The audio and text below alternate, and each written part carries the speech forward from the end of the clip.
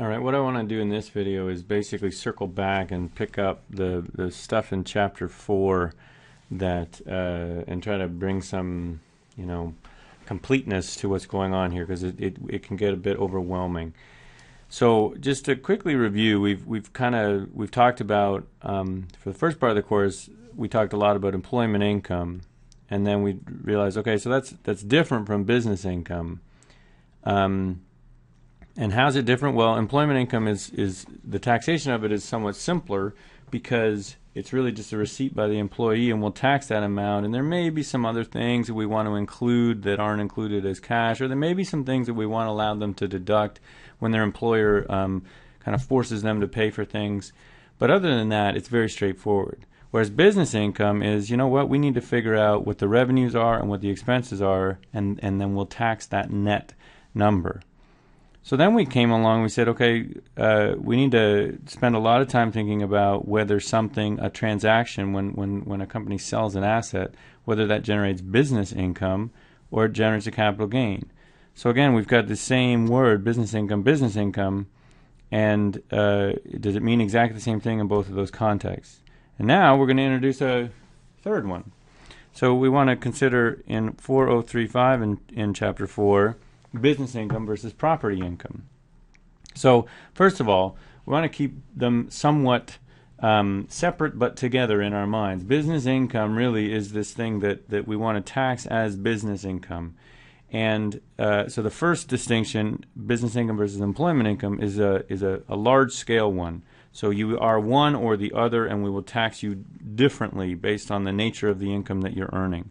Business income versus capital gain, same thing. The Income Tax Act says you cannot have a deduction for a loss that's capital in nature, or you have to include the full amount in income if it's an income transaction, and only 50% if it's a capital transaction. So that's where those distinctions arise. Now with business income versus property income, what we're really getting at here is this idea of active versus passive. So property is, just something that you own for the sake of generating passive income. So think of things like interest and dividends and royalties, rent, okay, and there's others, but so it's not exhaustive. But let's think about royalties, right? The reason that the income is considered passive is once you own the patent, all you have to do to earn income is have other people use that and send you royalty payments. And so there's not an activeness to it. Now, why does it matter? Why does this distinction matter? Well, as you see in 4035, it matters because there's this idea that active income is different in nature.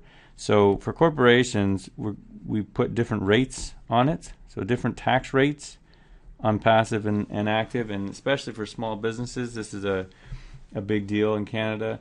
And then also, let's just generically say different consequences.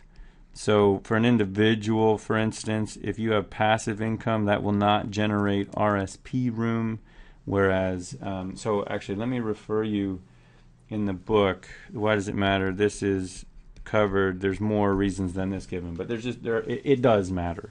So for corporations, again, most of the corporations that we think about are active businesses. They're generating revenue through what we consider a business process that is active.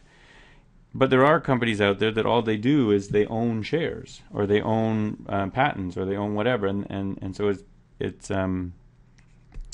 it is passive. And so if the principal purpose of the company is to earn income from property, so passive income, then it's considered passive, okay, or inactive, same thing. Unless, so we have a big unless here, the company employs more than 5 full-time employees. Okay, so basically there's this way out for companies whose primary purpose is to just own things and collect rent or royalties, etc. You can be considered a full-fledged active business if you are of the scale that you're employing 5 full-time people. Okay. Also important to note here that really, though, this distinction is made at the transaction level, not just the company level. So just note, active companies. So even though the company's primary purpose is active, it can still earn. So active corporations can earn. Sorry about my writing. I'll get better. Inactive income, and it will be treated separately, unless with exceptions. Okay, so this is really what we want to take away here. It matters, but for our purposes, when we look at these companies, we'll basically be looking at either an active business, and for the most part, that's all we look at. But there are businesses out there who need to pass this 5 full-time employees rule. Okay, the rest of this is going to be kind of a bit jumpy until we get to the end, because I just want to pick up some things that people, or that may be confusing to people, or because chapter 4 gets a bit just, here's a bunch of things that aren't necessarily tied together. So inventory is mentioned, and really I think the takeaway for us here is that it's like GAAP, right? For tax, it really does not differ from GAAP. We use the lower of cost and market. The only thing tax really says is when you can use specific identification, which is, product by product, put the full costs in there. When you can, you must, right? GAAP does not say you have to. It says you can choose, but tax says if you can, you have to. But for the most part, and when you can't, when you can't, which is, most, but depending on the nature of the assets, when you can't, then most people end up using FIFO. There are exceptions, and LIFO is allowed, but in very rare circumstances, so we don't really need to think about it. Okay? Then really, after that, there's other stuff in Chapter 4, but it's really not that important. What is important, though, is for us to really fully understand deductions. So the whole point of this is when is an expense of a business deductible? And it's really not that confusing, right? The answer you can give and be right almost all the time is when it is incurred to gain or produce income. Okay, and the important thing here is that this is in expectation, right? So you can incur an expense and hope that it will generate revenue, and that may not happen. But if your intention or your expectation was that you spent that money with the sole purpose of gaining, that's a G, of gaining to gain or produce income, then it's going to be deductible, right? We have these exceptions that we talked about actually in the last video: not capital, not personal, and it has to be reasonable. But really, when it comes down to it, this is all we need to know about whether things are deductible or not. Was it spent for that purpose? Then the things we end up with in section 18, all these things that are listed under the heading of things that are disallowed or limited, is basically saying, okay, yes, it's true. If you incur it to gain or produce income, then it should be deductible. However, here are a bunch of places where we are going to make a pronouncement that sounds like it was made in medieval times. No deduction shall be made. Okay, and so let's just look, and I won't write a whole lot here. I'll just talk. So, and these are all referenced. So 4226 talks about reserves, and for our purposes, that's contingent liabilities. The Tax Act is not like the accounting treatment of contingent liabilities, which is, nothing has been paid. We're just going to accrue something in case it's paid. Well, tax says no, thank you. club dues. So we've met this one already, and it's just a specific, more of a social policy, one would think. You shall not deduct club dues that you pay on behalf of your employees. For cars, all we do, and I know cars, here's another thing about cars. You go, how many things can we do about cars? This is just, when the employer is paying, so the employee owns the car. I'm just writing down these limits. When the employee owns the car, so that's important to note. If you're going to reimburse them, so this is basically the other side of that allowance that we learned about on the employee side. When you're going to give them this allowance, the max you can give them is, when it's based on kilometers, 52 cents. If you give them more than that, we're not going to allow you to deduct more than that. And so that's for the first 5,000 and then 46 after that. But basically all we need to know here is that they cap it.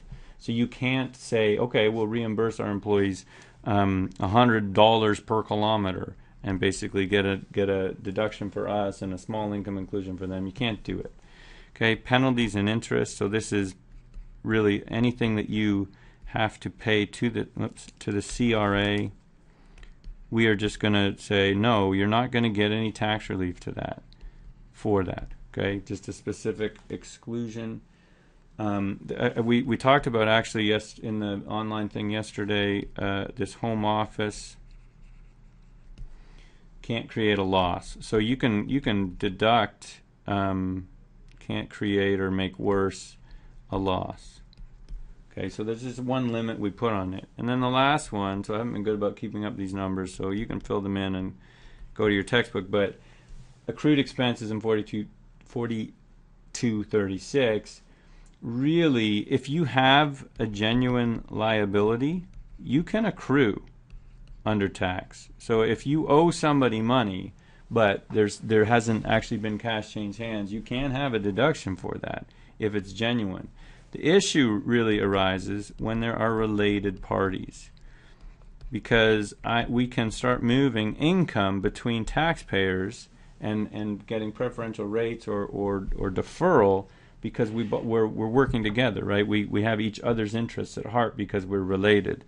And so these two things are basically unpaid amounts. And so in general, all we say is it can remain unpaid for 2 years. After that, it comes back into income. And then for salaries or bonuses to a related somebody who's related to the corporation, it has to be paid within 180 days. Okay, so if you don't do this, so if you do those things, then absolutely you can accrue before you pay. But if you don't pay within these time frames, then we're going to include it.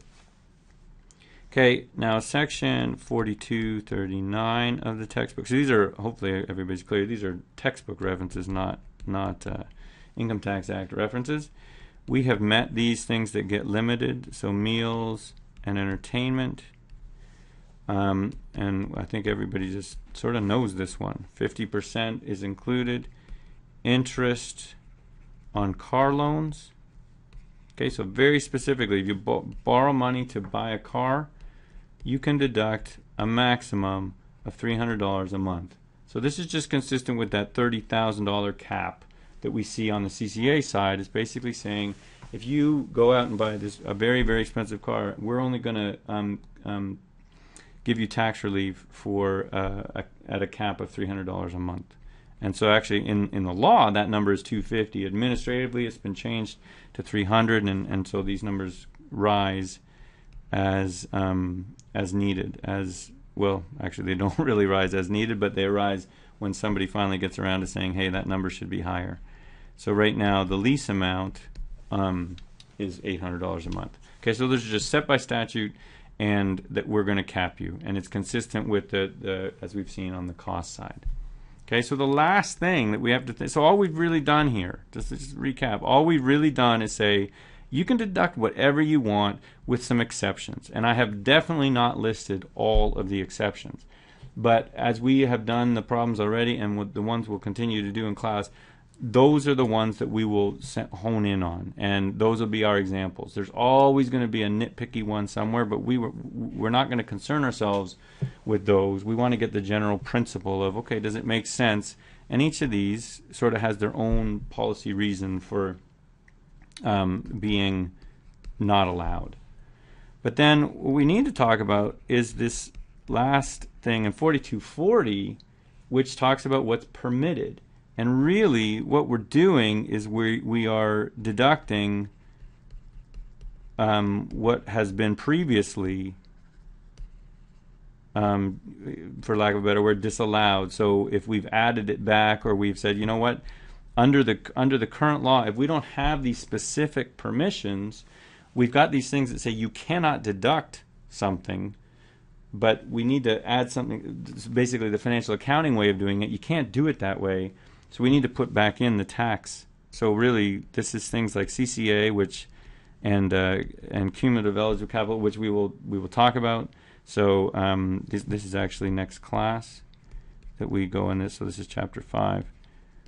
We'll go into some detail on this, but this type of thing. And then things like interest and financing costs and landscaping. What else? So there's a cost of licenses, etc. Disability related things. So these are all headings in your textbook. These things have to be specifically, so we need these specifically allowed, because by their nature, because they are really capital. Right, so what they're saying is, you know, interest is money paid to bring in a large amount of capital, usually to buy a capital asset. So it seems like it's related to capital assets. So we need to specifically say, no, we're going to move that over to the income side. Okay, so all these things are essentially saying we need to specifically include them, because what we've said about, we were so strong in our statement about income versus capital that we've actually shut out some things that look capital, and we want to kind of change their nature back to income. Okay, and then there's a couple of other things here. So also under this list are things like conventions. So when you send people to conventions, you're making them better people, and that's going to be smarter and more knowledgeable. That's going to all get into have long term, so it seems capital, but no, we're going to make it income, and you can write it off this year. And then we have things like we've met actually in that first question that we did, lease cancellation. So this is when we are the owner of the property and we are leasing it to someone else, and then we say, you know what, we're gonna terminate this lease. Well, tax says you need to bring that in over the life of the deal that you signed. Okay, so you can deduct it, just not all in the year of the cancellation. Financial accounting treats it differently. RPP payments, right? We have these caps of 18% or 22,970, and we're just, you're welcome to put more in, but we're not going to let you deduct more than those caps. And actually, there are penalties for putting more in, but that's the other side of things.